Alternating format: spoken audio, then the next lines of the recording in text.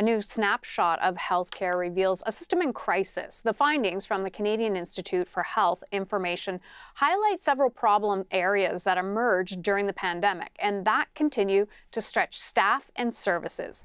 Tashana Reid from CBC's Health Unit joins me now live from our newsroom in Toronto. Tashana, great to see you. Tell us what the report reveals. Good to see you too, Hannah. Well, the Canadian Institute for Health Information, they analyzed this data that they received from provincial and territorial governments. And it is important to note that Quebec did not agree to contribute to this report. So their data is not included. But what we're looking at is some of the key issues, big issues that we've been talking about in this country when it comes to where our healthcare system is at. So everything from staffing shortages to access to mental health and addiction services. So some of the big findings was looking at surgery backlogs. Another story we've talked about a lot here. The report says in the first 2.5 years of the pandemic that there were 743,000 fewer surgeries performed in Canada. So that's a drop of about 13% compared to the years before. And the largest drop in surgeries was seen in Newfoundland and Labrador. Now, surgeries there were cut by 21%. But again, it varied across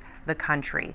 Their backlog was mostly orthopedic surgeries such as knee and hip replacements. And furthermore, another thing that this report highlighted was people from lower income neighborhoods, that they were more likely to be impacted by these issues. We spoke to a family doctor at St. Michael's Hospital, Dr. Daniel Raza, and here's what he had to say about the findings. If you're from a low-income working class community, you're even farther behind in terms of accessing surgery than other people in Canada.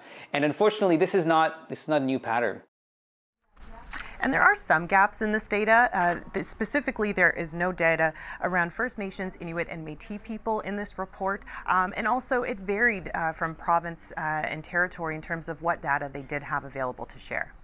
Tashana, one of the biggest things we've heard it for quite some time is access to a family doctor. What did the report have to say about that? Right, of course, another big issue.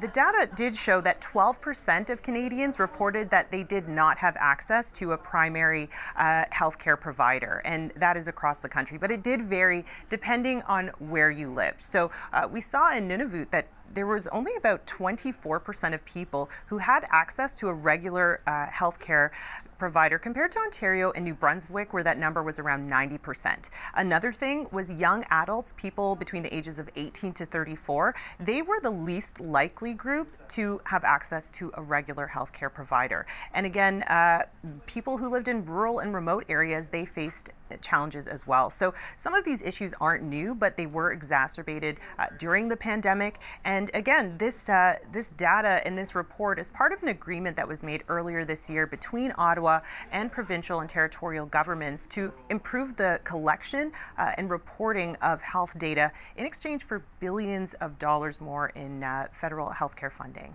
Hannah? Tashana Reid from CBC's Health Unit, thank you for the details. You're welcome.